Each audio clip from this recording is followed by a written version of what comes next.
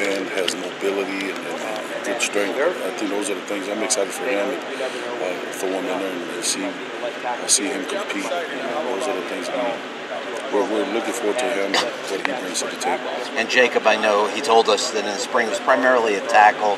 Is that where you see him best helping you inside with Jared Harrison-Hunt and Moultrie and Darrell Jackson and Jordan Miller and everyone you have there? Yeah, those guys, Jacob also has a position flexibility. You're always looking for those traits.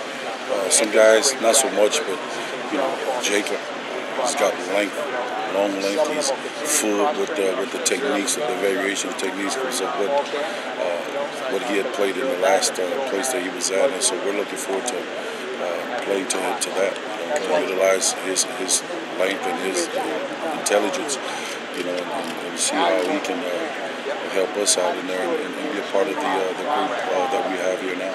And Agude as well, Joe. Do you look at him as a hand-to-the-ground defensive end? I know he can do outside linebacker standing up in some schemes as well. He's going to be both. Mitchell brings that elite strength and twitch. And he's also a young man that's played a lot of football, and he's put on a pretty good mass in the short time that he's been here with Coach Feld and his team. And, I like the way he's built, and I like the way he sees football. And you need that as many good as you can get. And so we're looking forward to that. And just overall, I think those guys has really worked on it together. And it's going to take a lot of other guys to contribute. It's going to take a committee of people to do it. So we're looking forward to seeing those guys go. Two final quick things for me. Just going to ask you about Cyrus and Nigelique. With Moss, what skills intrigue you from what you've seen so far? Moss can go from 0 to 60 in a short time. The kid can run like a deer, and one of the greatest things is him being an early in the league. Both of them, with Cyrus, is an opportunity to get reps this spring and into summer. So that'll give him good momentum going into the fall camp. And it's our goal is always to get length, speed, and mass. And Cyrus truly has an elite speed that haven't even been developed. And so having him here early, we're looking forward to him because he's put in the work as well. Yeah. So looking forward to see his growth beginning with the fall camp here. So. And Kelly, what do you think of him? Nigelique, man, what a talent. I think one of those guys, he was slow a little bit, so had to get some things going and get healthy. And by the end of summer, he was probably one of the most explosive guys that we have there. And he's just not even old yet. He's still young and whatnot. But I like the fact that he's learning from some of the older guys, just training hard and working hard. I think he present some opportunities where we can truly get speed on the field and just let him loose. And he's got length.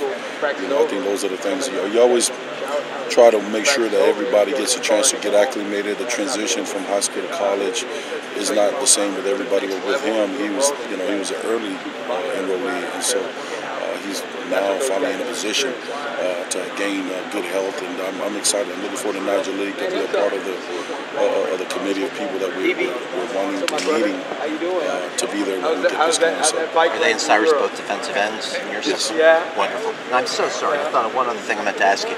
You're a great coach and don't need any help.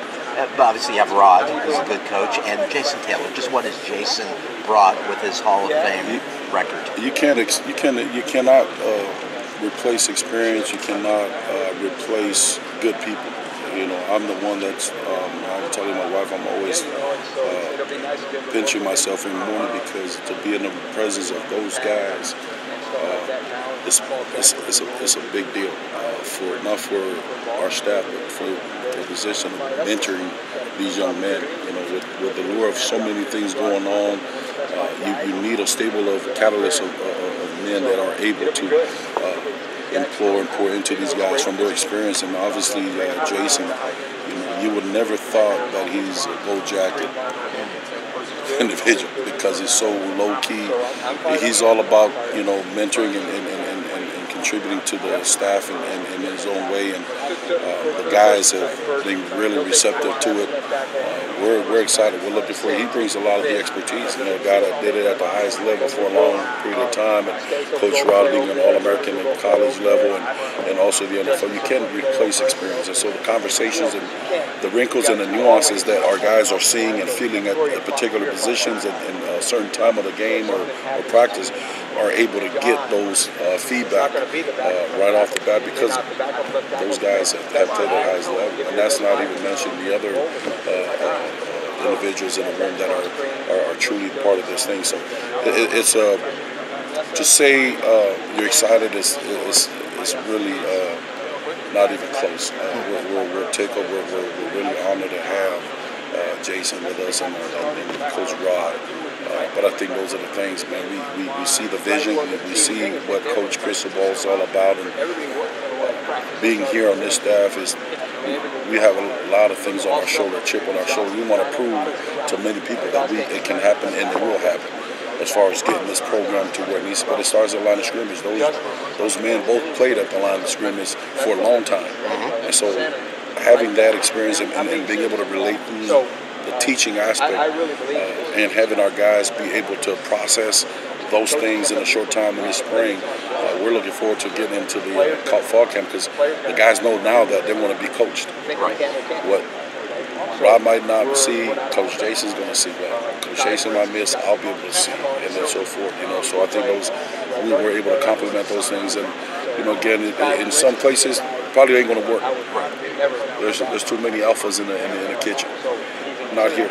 I think we're all bought in about the vision of being able to put our guys before any of us. And it's fun. So appreciate it. So you've got the title of associate head coach. So I kind of want to know what the dynamic is as far as being an associate head coach with Coach Cristobal. I think part of that is just being prepared and ready to whatever the vision and the daily work that needs to get done from that perspective is going to get done. And I think to me, being productive with what your role is. My role right now as a defensive line coach is making sure the guys are in the room are attacking the field like we need to, and handling business off the field. But as far as any other responsibility that come with it, I think those things you got to earn it. I got to earn the trust that what coach needs from other areas of the job description is going to get done. I think those are the things. It's a privilege and honor. But I also know that our room's got to be the beacon and the strength of our unit, and we got so many things that we're looking forward to get accomplished in a short time, and we're ready for that. But it's always an honor to be here with our coach and continue this relationship. Now, when it comes to recruiting, you and Coach Wright, how are you guys kind of attacking recruiting? Is it kind of split up into regions, or just kind of what's your strategy with you being two coaches basically coaching the same position? It's probably been the most positive one, because you're not far off from your rhetoric and your narrative to the families and to the players. We're not saying two different things. It's precise and it's consistent through and through of what the motto is and what our goal is as a program here in Miami. So having Coach Rod and his relationship, because it's all about relationship. To be able to connect with the families is probably one of the biggest positives of having Coach Rod and myself, to be able to pour into these families and the different conversations about what's going to take, what it takes to be an elite player. And part of those conversations too is having credibility.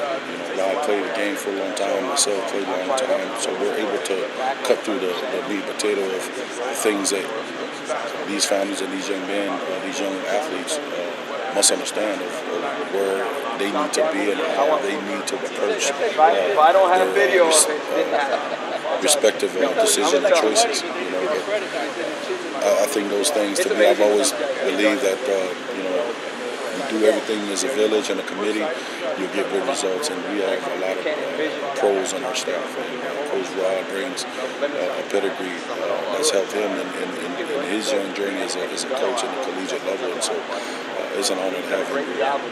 Now, when you're out there recruiting and you're looking at, size-wise, there may be a kind of a prototypical guy that you're looking for, but personally and more mentally, what kind of kids are you kind of looking for to be a part of this program? Well, you want to dive into those measurables, yeah. It's one thing that the kid's stature and length and all those, but you really got to dive into his mental capacity, his mental fortitude. How is he when things don't go right? You got to look at the film, the things that when our team are not winning. What's his body demeanor? What's his body language? Is he leading? Is he playing hard? In the classroom, you got to look at the transcripts. How many tardies are shown? How many absentees are in there? Those things you got to do. You have to find out those things right off the bat and invest in those, because those are the things that is going to give you a chance to understand the kind of young men that you're getting. Because if you're not careful, if it's heavy loaded on the talent and talent alone, all of a sudden they get a little adversity. Now you're struggling trying to find that common ground to where you're able to reach this young man to do right. And we're not operating like a switch light where you can just turn it on, I'm ready to go. So those things, part of your recruiting process, everybody's different in their process. I think for us, for it to work here in Miami, if you're not serious about ball in school and advancing to the professional ranks, if that's your goal, this ain't your place. But we're going to work hard, we're going to earn everything that we get, and how we do anything is how we do everything. And those things, we have to walk that as well as coaches. It's not just our players, being told to do that. We got to make sure that we're all constantly on the same side of the track as we continue to mentor these young men to the vision that Coach Cristobal would like to see this program get to. Now, you've worked with Coach Cristobal for a while now. If you could just describe just kind of working with him and just how he kind of pitched the idea to come to Miami and how that all came about. Simply, hard work works. He's a hard worker. He grinds, he works. He's truly is there for the players and the betterment of these young men and their future.